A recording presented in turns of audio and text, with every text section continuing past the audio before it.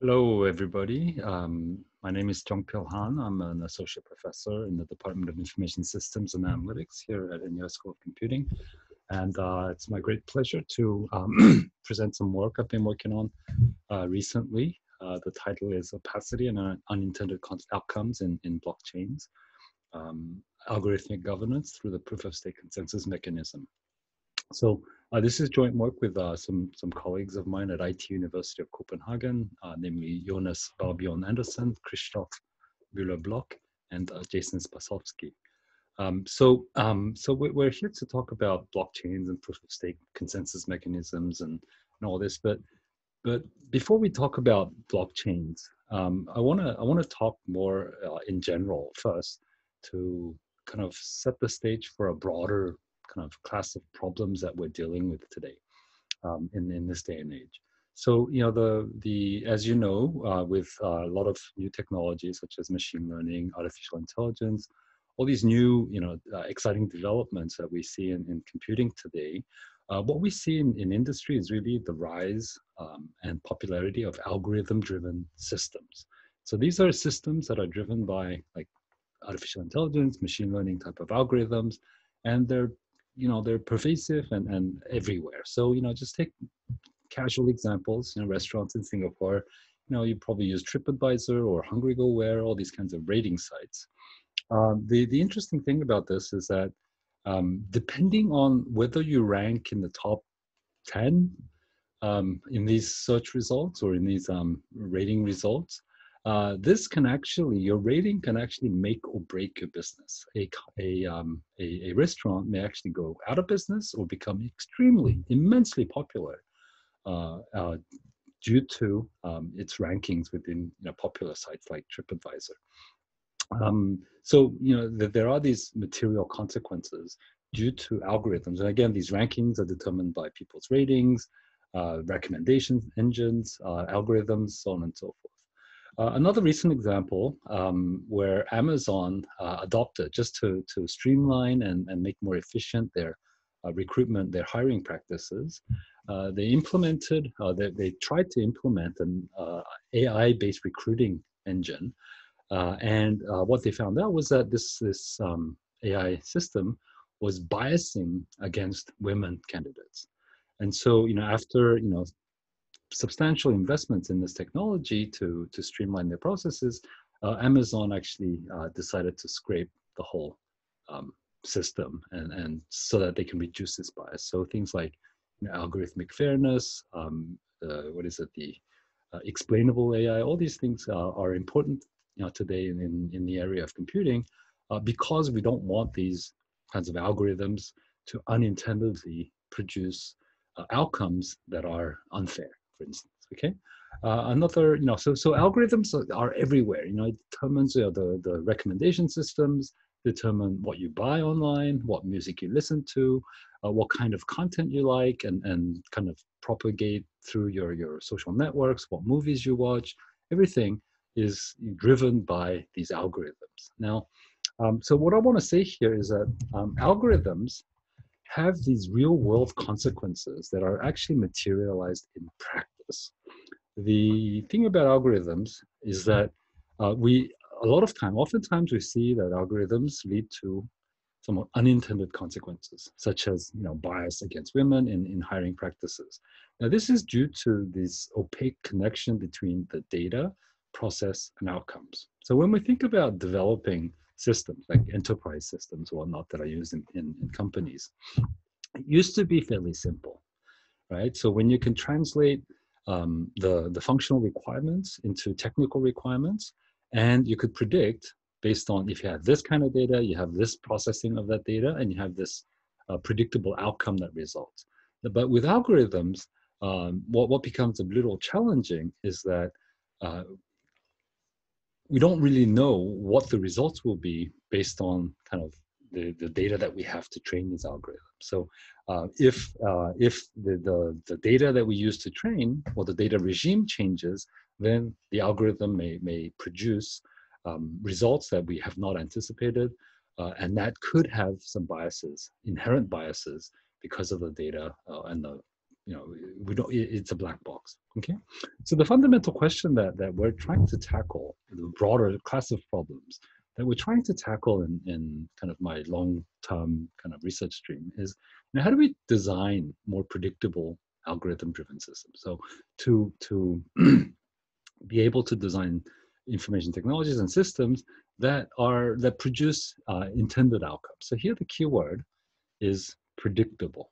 Now it's very hard with algorithm-driven systems. Okay, predictable and explainable. What this means is that we want to incorporate the designer's intended outcomes should be kind of internalized into the design of the system, and so that we will produce the intended outcomes.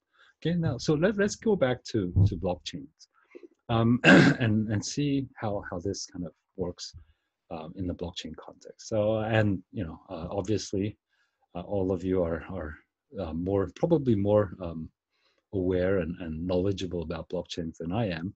But just to give a quick definition, blockchains are basically a distributed ledger technology in the form of a distributed transactional database secured by cryptography and governed by a consensus mechanism. Okay, so so what this means is, if you look at a simple use case, someone requests a transaction, the transaction gets broadcast to a peer-to-peer network consisting of nodes. One of these nodes is chosen as the validation node or the validator node, and once the transaction, whatever it may be, it could be a cryptocurrency transaction, it could be any kind of digital token, record, any kind of information. Once that's verified, the transaction is combined with other transactions into a block. That block gets appended to the blockchain, and once it's on the blockchain, then it cannot be changed. Okay, so what that means is the biggest value proposition for blockchain is this tamper resistance. So once it's on the chain, then it's forever on the chain, and you cannot change it, you cannot tamper, you cannot delete it, you cannot edit it, or you cannot change any information that's already on the chain. So what we're saying, what this technology does is that it creates a trustworthy system where we can trust the validity of the information that is stored on this distributed transactional database. Okay, so we have this, we put our trust into the information that's on the blockchain, and we take it for granted that that is the truth, that is the ground truth. Okay, now if we go back here, the key part of this blockchain kind of scenario is this validation process. The beauty of it is that we do not need, or we don't have to rely on a central operator, because if we have one central operator, the operator can be tainted, can be biased, could have some ulterior motives, and actually, if the central operator is the validator, then we cannot really trust that that central operator will always act in a manner that's trustworthy. Okay, so here a central operator is not needed, but a validator node is selected among the various potential candidate validator nodes. Now, the selection is driven by an algorithm via the consensus mechanism. So proof of work is one consensus mechanism, proof of stake is another consensus mechanism. Basically, it's a set of rules that determine who gets to be the validator node. And so once you have this kind of setup, what it's saying is, because we can have, we cannot readily predict or anticipate who the validator node will be, then there's no way to kind of pre-plan or premeditate any kind of fraudulent transaction. Okay, so tamper resistance, again, being the main value proposition of blockchain technology, really requires that we have a decentralization of decision-making power, so the validation power. So if we don't know which node is going to be the validator node in the next batch of transaction, and then for the next block, then all of the nodes kind of have to assume that everybody's going to act in a truthful manner. Okay, so so the decentralization of decision-making power is actually the intended behavior, an outcome of the consensus mechanism. Okay, And this cannot be predicted a priori. We cannot predict because the decentralization, the outcome of decentralized, how decentralized decision-making or validation authority is, actually emerges from the network of nodes, which nodes are on at the time, and their interactions, what they're actually doing at that point in time. So going back, we said that algorithms have these real world consequences that are materialized in practice. There are unintended consequences, such as like takeover of the blockchain and whatnot, that could happen, technically could happen, and this is due to the opaque connection between data processes and outcomes. Okay, now decentralization is actually quite a problem. Although when designing, let's say the Bitcoin network or the blockchain or other Ethereum blockchain, we wanted to make sure that this kind of setup would lead to a decentralized decision authority. What we actually observe in practice is that it's not that decentralized. Okay, so as a measure of centralization or decentralization, the Gini coefficient is a measure of wealth distribution. And when we look at the Gini coefficient for different various countries, the USA, the Gini coefficient was around 0.4, maybe a couple of years ago. North Korea was 0.86, and you can imagine how centralized wealth is in North Korea. And if you look at the Bitcoin, the Gini coefficient for Bitcoin, it's actually more concentrated than it is in North Korea. So we cannot really presume that there is kind of decentralized decision-making authority, or this is the wealth distribution, but this points to that problem. One additional kind of indicator of this problem is that what we see these days are these mining pools. So instead of having these individual autonomous nodes, competing to be validated nodes on the blockchain or for the Bitcoin network, what we see are these pools where they can pull computing power to have a greater hash rate. And what we see is that we have these major pools that are taking big proportion of the validation task. So, for example, Poolin has this is recently early July. Poolin has had 17.7% of the validation, F2Pool 17%, so on and so forth. If you look at the origin or the location of these mining pools, interestingly, Poolin, F2Pool, BTC.com, Antpool, via BTC, 1T hash and 88 coin, BTC.top. All these are from China. Slushpool is from the Czech Republic, and then there are some more minor pools. So what we see is actually China has about 81% of the validation, has about 81%. Now, you know that with proof of work, as long as you can have over 50% of the validation power, you can actually kind of take control of the writing on the block. Okay, and so this poses numerous problems. I'm not saying that they're colluding to do this, but if they were to collude, and the pools in China were to create super pools, it would be very easy to kind of take control of the blockchain network here.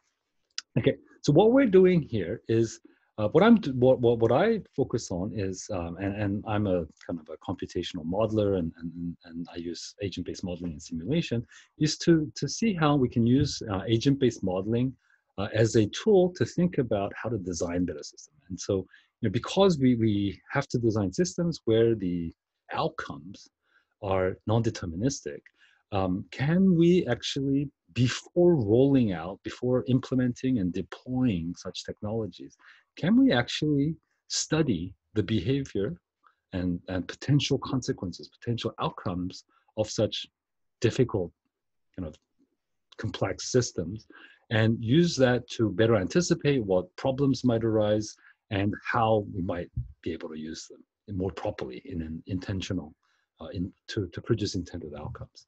Okay, so what I'm trying to do is use agent-based modeling as a tool for design theorizing. How do we theorize about how to design better systems, such as blockchain networks or any other kinds of systems? Okay, so here in this talk, I'm just going to use the blockchain example and the proof of stake consensus mechanism as an example to just kind of guide through this thought process. Okay, so what we did in this study, particularly, is we created a model of an agent-based model of proof of stake consensus mechanism. So basically, we're just implementing a simulated blockchain network using the proof of stake consensus mechanism. So we have a blockchain network consisting of some validator nodes, potential validator nodes. Each agent, so A is a parameter for the total number of nodes. And each agent, small a, is assigned an initial currency balance, which is B sub A. And at each point in time, there's a random number of transactions of some size, less than what you have, between random pairs of nodes that take place. Okay, so this is kind of a like a simplified assumption, where we're just saying, there would be transactions, and we don't really have at this stage. We're just saying that we're not going to incorporate any kind of patterns in the transactions. Okay, and that takes place, and a node is selected. One of the nodes is selected to be the validator, and the likelihood of becoming the validator node depends on the proof of stake consensus mechanism. And so the likelihood actually depends on the decision-making power, which is proportional to the budget or the currency balance of each node at that time. At the end of that, once the validator node is chosen, the validator nodes receive the transaction fee, and that fee is added to its balance. Okay, so basically, it's just a simple vanilla proof of stake consensus mechanism that has been that we're just trying to recreate into like an agent-based model. Okay, now these parameters a, small a, b sub a, all these we can manipulate to create different use cases, different scenarios of blockchain use. So for example, a blockchain operator could decide, I want to create a blockchain for, let's say, small transactions, like petty cash transaction. Or I could be, thinking about creating a blockchain for processing transaction or doing cryptocurrency transactions for large settlements in cash, so interbank institutional transactions. And so here, it would determine, for example, if it's this kind of a global network of a lot of nodes trying to kind of interact and do small cash transactions versus fewer but larger, fewer nodes, but with lots of balance, and they're doing large scale inter-institution transfers, that would create different use cases. And so we could kind of, depending on these scenarios, we can see whether or not would the proof of stake mechanism work well in producing decentralized decision authority in this kind of network, in a petty cash kind of transaction network, or in large institutional transfer kind of networks. Okay, the outcome of interest was decentralization, or the degree of decentralization, and this is and we're gonna we use the Gini coefficient, as explained before, to measure the decentralization of decision authority. Okay, so the Gini coefficient basically is a measure of was developed in economics as a measure of income inequality. And so based on this graph, it is the area of A determined by the Lorenz curve divided by the sum of areas A and B. So when you have a Gini of 0, okay, what that means is A is the line of equality. So the Lorenz curve becomes a line of equality, and so A, the area of A is 0, A plus B is B, so 0 over B would be 0, and that is no inequality. It's fully decentralized. So every node has the same likelihood, same uniform likelihood of becoming the validator node. When you have Gini of 1, what that means is B is 0. Well, B is a null, there's no area B, and so A over A plus B would be 1. That means is one node has full authority. One node always has the decision-making authority, and that only one node always has it. Okay, so that means fully centralized. Okay, so depending on the measure of the Gini coefficient, if it's close to 1, that means it's more centralized. If it's close to 0, or if it's lower, then it's more decentralized. Okay, now so we replicated. So we took because at the time when we started this study, we didn't really have So Ethereum hadn't implemented proof of stake yet. And so we used NXT's, that's another blockchain, NXT's data, all of the NXT's blockchain to kind of recreate, to parameterize our agent-based model to see whether or not we could kind of quasi-recreate what happened with NXT. So basically what we did is we took the parameters of NXT at its inception, the number of nodes, the stake distribution, which node has how much NXTs, and the average number of transactions, the average volume of transactions, all these parameters into our agent-based model and try to simulate the behaviors to see whether or not we could reproduce what we actually observe in practice with the NXT. Okay, so when we simulated the model and checked the Gini coefficient across the actual and the simulated, we see, although there's some deviation in the beginning, we see very close results from our simulation validation. So given NXT's initial state when it first started and no recalibration of the parameters afterwards, what we see is, the Gini coefficient started off at around 0.834, and then, shot up to about 0.96. And the simulated results are very close to the actual NXT results.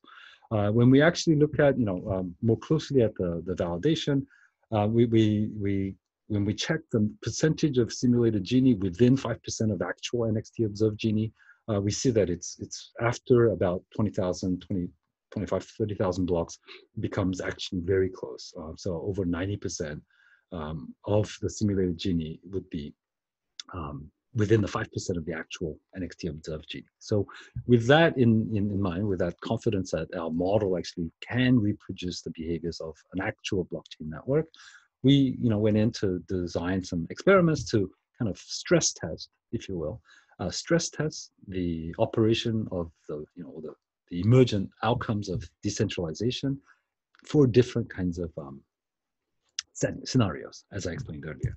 Okay, so the parameters that we manipulate are basically the parameters, the design parameters of the blockchain, as well as behavioral parameters. Okay, so the design parameters, we have 3 design parameters, which is the initial stake distribution. So when you start, you have X number of nodes in the beginning. And so NXT had 73 nodes to begin with. So A0 is 73. And they each started with different kind of levels of wealth in their wallets, okay, or NXT cryptocurrencies in their wallets, okay? And so we basically took that as a given. And we actually experiment with different kinds of stake distribution. So I don't really recall what the NXT actual looked like, but we can kind of look at different initial states of, if the nodes were, the stakes were distributed as normal, as beta distributed, as power law, where there's more rich and fewer poor, or power law, the other power law, where there's very few poor, but a lot of rich. A U-shaped distribution, there's a lot of poor, a lot of rich, but nobody in the middle. A kind of skewed distribution where there's more on the low side, few on the high side, high wealth side. And so we can experiment with different initial stake distributions.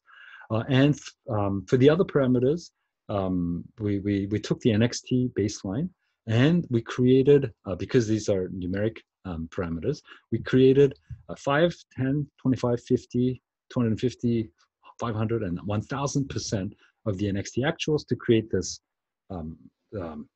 to create different levels. So if you take 5% of 73, I think that's like 4. So initial validator nodes. What if we started with 4 nodes to begin with? Okay, or 10% would be about 7, 7.3. So if we started with 7 nodes to begin with, 50% would be 36. If we started with 36, or 1,000%, what if we started with 730 nodes to begin with? What would happen to the overall outcomes of blockchain decentralization or decision authority decentralization?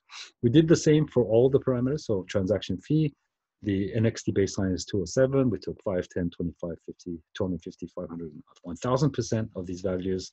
The transaction amount is the kind of for each transaction, the average transaction is 39,434 NXTs were sent back and forth on average. Transaction volume is the number of transactions in the beginning. So 2.54 transactions. And then the validator network growth is how quickly the network grew over time, the validator network. Okay, and so we can have a slower, fast-growing network with a lot more validator nodes joining the blockchain network, or we could have very slow network growth where the number of nodes is growing at a very slow rate. And so we can manipulate, we can simulate various different scenarios by setting the parameters at different levels. Okay, so if we look at the simulation results, these are basically keeping everything else equal. What if we manipulated one parameter? And obviously, we can also do interaction effects and manipulate multiple parameters at a time. But just to get a base understanding, we simulated the main effects first. Okay, here the thick line is the NXT, and the other various lines are the different initial state distributions. So what we see here is that when you start off with a skewed distribution, you're going to get very high Gini, very centralized decision authority. Okay, so a handful, very few nodes will actually always be the validated nodes, which is bad, okay, in terms of tamper resistance. When we have, which ones are these? For most of the others, so power law, normal, all of these, typically, except for the skewed distribution, typically the uniform distribution would lead to the lowest or slightly lower Gini than the actual observed Gini. Okay.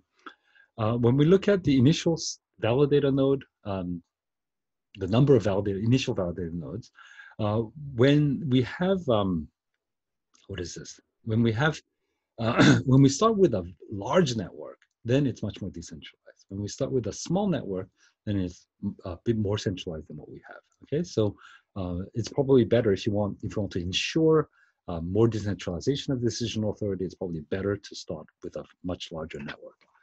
Okay. Okay. Transaction fee amount didn't really have that big of an impact. The actual, when we look at transaction amount, bigger transactions, larger transactions actually had a much more, a better decentralized outcomes. When we look at transaction volumes, again here, more frequent transactions actually had better outcomes. And interestingly, when we look at validator network growth, what we observe is that, what do we observe? Oh, it's a kind of an inverted U shape where either have very small, very slow growth. Actually, no, I'm sorry. Slow growth actually creates much better, more decentralized decision authority distributions. Okay, so basically, we did this kind of simulation experiments to figure out, what the impacts would be on kind of the operation of the blockchain. Now, these are just illustrative results. If we get into more kind of rigorous statistical validation of these results, we used a regression model to look at whether or not these parameters actually have a statistically significant impact on the Gini coefficient.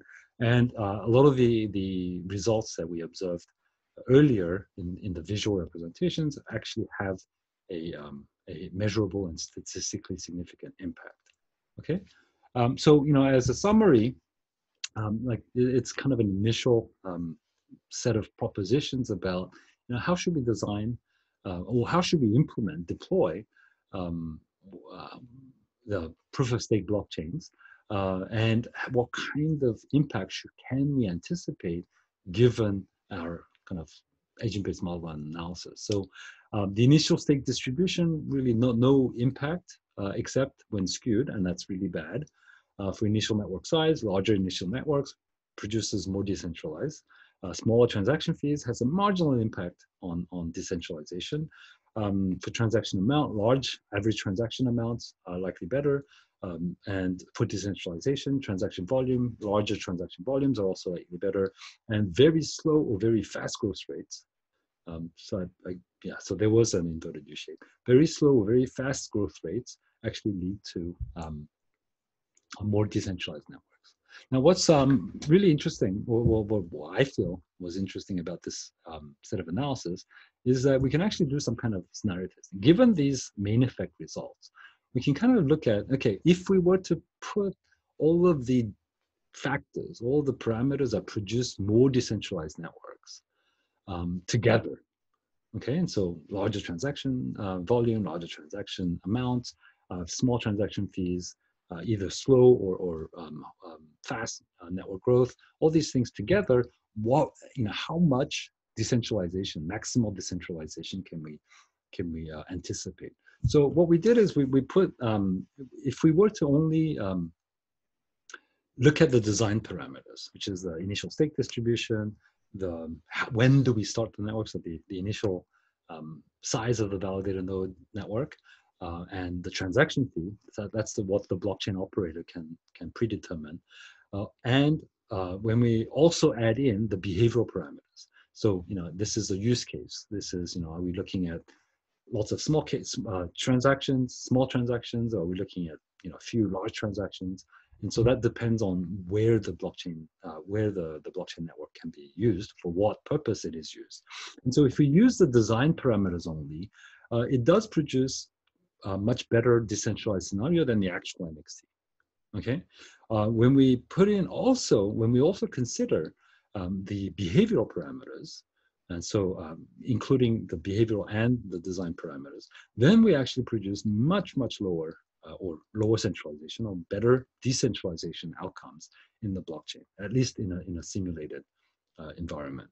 Okay, so what this means is careful choice about where and how we implement. So how do we set up the network? Transaction fees. When do we start the network? Do we have to make sure that we have a critical mass of initial validator nodes, or do we start small with a few nodes, so on and so forth? And deciding, given my purpose of implementing, or the use case for implementing this blockchain network, large transactions, small transactions, all these kinds of things, we can actually anticipate what how much tamper resistance or decentralization can we produce, and that leads to greater trust in the transfer resistance of the blockchain. Okay, so I'm running out of time. I'm just going to quickly summarize the conclusions. So what I'm trying to do here is we're basically questioning that, or the problem that we're trying to tackle is that well-intentioned designs of algorithmic governance systems may lead to unexpected and undesirable outcomes. Okay, and so despite the best intentions of designers, especially for algorithm-driven kinds of systems, we really don't know. It's very difficult to anticipate how it will be used, because it's not just about implementing technical requirements. A lot of times the technical requirements don't translate immediately into the actual use case intentions of the requirements. Okay, so one thing more immediately, we propose some design theory, or at least guidelines about proof of stake consensus mechanism designed for blockchain networks. We identify the parameters that are likely or have an impact on decentralization levels, and what may lead to desirable or undesirable levels of decentralization. We also identify the behavioral parameters that are likely to lead to desirable or undesirable levels of decentralization. And another thing is that we're proposing that agent-based modeling and simulation can be a very useful tool for this kind of design theorizing, building design theories for algorithm-mediated decision-making kind of systems. Okay. Now, obviously, there are limitations. One thing that we haven't kind of discussed yet is, what is an acceptable or critical level of decentralization? What's a threshold for when we can safely say, okay, at this level of decentralization, tamper resistance is kind of guaranteed. So what is a guaranteed level of decentralization? We don't really know. We know that we can reduce it somewhat, but 80 Gini of 0.8 could actually be quite high or too high. or it could be an acceptable level. That part, we need to study that a bit more. Again, we only looked at the main effects, but there's so many parameters that looking at the interaction effect takes a lot of more experimentation. Obviously we can study other consensus mechanism, different variations of proof of stake. Obviously we can do proof of work, proof of POA, so on and so forth. The major thing here is that we also can and should probably endogenize the behaviors and parameters. And so what we observe is there's a lot of strategic kind of manipulation. People transact not just randomly. I don't randomly send you cryptocurrency or randomly do some kind of transaction, but there is some intent behind it. So is it for wealth accumulation? Is it for transaction transfer? Is there any kind of, so if we have a merchant, there's more likely inflow of funds, rather than outflow of funds. So we need to have a better model of these patterns of behaviors and see whether or not those would have an impact also on kind of the design propositions that we have outlined here. So I'm going to end it here. It's almost 40 minutes. I hope it was interesting. Basically, what we're trying to do is, we understand how to, well, we think we know how to understand, we think we know how to design systems, but the actual use of the system really depends on how it's used. And especially for algorithm-driven like information systems, because it is difficult to anticipate, and it clearly a lot of times, frequently, there are many unintended outcomes that come out of these, the operations of these systems. We do need better tools, methods, approaches to anticipate, to better understand the design implications of these kinds of systems. So I'll end it at that, and I will see you at the live Q&A session, and I hope you have a great computing research week. Thank you so much. Otherwise, stop.